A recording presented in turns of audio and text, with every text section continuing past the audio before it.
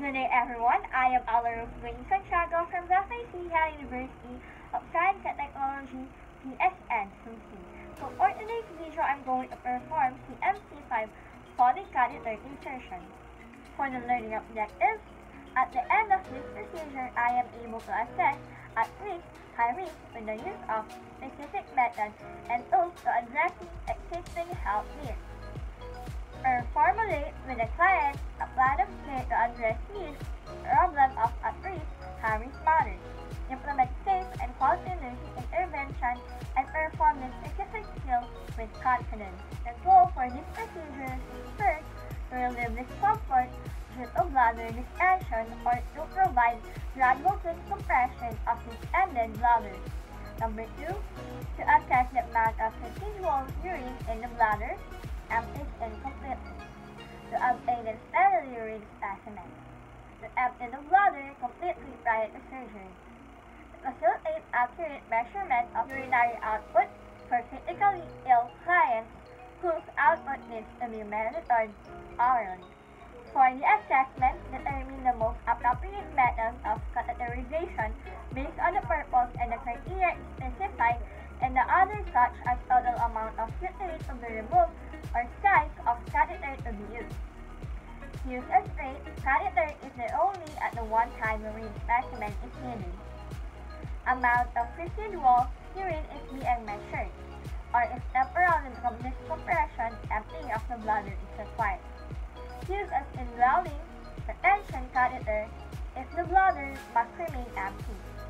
Intermittent catheterization is contraindicated or continuous urine measurement collection is needed. Assess the client's overall condition. Determine if the client is able to participate and hold still during the procedure, and if the client can position to eye with the head relatively flat. For female clients, determine if she can have knees bent and hips externally rotated. Determine the client last morning or was last catheterized. If the catheterization is being performed because the client has been unable to voice, when possible, complete a bladder scan to assess the amount of urine present in the bladder. For the planning, allow adequate time to perform the catheterization, although the entire procedure can require as little as 15 minutes. Several sources of typical could result in a much longer period of time. If possible, it should not be performed just prior to after a meal. Some clients may feel uncomfortable being catheterized by nurses of the opposite gender. If this is the case, obtain the client's permission. Also, consider whether the agency policy requires encourage having a person of the client's same gender present for the procedure. For the equipment, air catheter of the appropriate size. An echo catheter should also be at hand. Catheterization kits are individual sterile items, such as sterile gloves, waterproof drapes, antiseptic solution, cleansing bowl, forceps, water-soluble lubricant, urine receptacle, specimen container. For indwelling and catheters, syringe purified with sterile water in amount specified by catheter manufacturer. Collection bag and tubing. 5 to 10 ml 2% silicone gel or water-soluble lubricant for male urethral injection, if agency permits. Clean gloves, supplies for performing urinal cleansing, bath blanket, or sheet for draping the client, adequate lighting, obtain a flashlight or lamp if necessary. For the implementation, try to perform the procedure, introduce self and verify the client's identity using agency protocol. Explain to your client what you're going to do, why it's necessary, and how she or he can cooperate. Perform hand hygiene and observe for appropriate infection control procedures. Provide for client privacy. Place the client in appropriate position and drape all areas except the perineum. Female, the time release legs feet about 2 feet apart, and hips slightly external rotated, if possible. Establish adequate lighting stand on the client's right if you are right-handed, on the client's left if you are left-handed. If using a collecting bag and it's not contained within the catheterization kit, open the drainage bucket and place the end of the tubing within reach. If agency policy permits, apply clean gloves and inject 10 to 15 ml of silocaine gel into the urethra of the male client. Wipe the underside of the perineal shaft to distribute the gel up the urethra. Wait at least 5 minutes for the gel to take effect before inserting the catheter. Remove any discard gloves. Perform hand hygiene. Open the catheterization kit, place waterproof drape under the bottom for the female or for any male without contaminating the center of the drape in your hand. Apply sterile gloves. Organize the remaining supplies. Saturate the cleansing bowl with the aseptic solution. Open the lubricant package. Remove the specimen container and place nearby with a lid loosely on top. Attach the prefilled syringe to the hydraulic catheter inflammation hub. Apply agency policy regarding presetting of the balloon. Lubricate the catheter 2.5 to 5 cm, 1 to 2 inch. For females, 15 to 17.5 cm, 6 to 7 inch. For males, and place it with the drainage inside the collection drainage. If desired, place the fenestrate and drape over the perineum, exposing the urinary meatus. Clean the meatus. Note, the non-dominant hand is considered contaminated when it touches the client's skin. For the woman, use your non-dominant hand to separate the labia so that the meatus is visible. Establish firm but gentle pressure on the labia. Non-septic may make the tissue slippery, but the labia must not be allowed to return over the cleansed meatus. Note, location of urethral meatus is the best identified during the cleansing process. Take up a cleansing bowl with the forceps in your dominant hand and wipe on the side of the labia majora in an anterior direction. Give great care that wiping the client does not contaminate this sterile hand. Use a new bowl for the opposite side. Repeat for the labia minora. Use the last bowl to cleanse directly over the meatus. Insert the catheter. Grasp the catheter firmly 5 to 7.5 cm, 2 to 3 inch. From the tip, ask the client to take a slow deep breath and reinsert the catheter as the client exhales. Slight resistance is expected as the catheter passes through the sphincter. If necessary, place the catheter on hold pressure on the catheter until the sphincter relaxes. If the catheter accidentally contacts the labia or leaks into the vagina, it is considered contaminated, and a new catheter must be used. The contaminated catheter may be left in the vagina until the new catheter is inserted to help avoid mistaking the vaginal opening for the urethral meatus. Hold the catheter with the non-dominant hand. For the auxiliary catheter, inflate the retention balloon with the desired volume. For an hydraulic catheter, inflate the retention balloon with the designated volume. Without releasing the catheter, hold the inflation valve between the two fingers of the non-dominant hand while you attach the syringe, and inflate with your non-dominant hand with the compliance of the discomfort immediately withdraw instilled fluid, advance the catheter farther, and attempt to inflate the balloons again. Collect a urine specimen if needed. For state catheter, allow 20 to 30 ml to flow into the bottle without touching the catheter to the bottle. For an indwelling catheter, they attach to a drainage bag. The specimen may be taken from the bag and execution time only. Allow the straight catheter to continue draining into the urine receptacle. If necessary, attach the drainage end of the indwelling catheter to the collecting tubing and bag. Examine and measure the urine. In some cases, only 750 to 1,000 ml of the urine are able to drain from the bladder at one time. Check agency policy for further instruction if this should occur. Remove the straight catheter when the urine flow stops.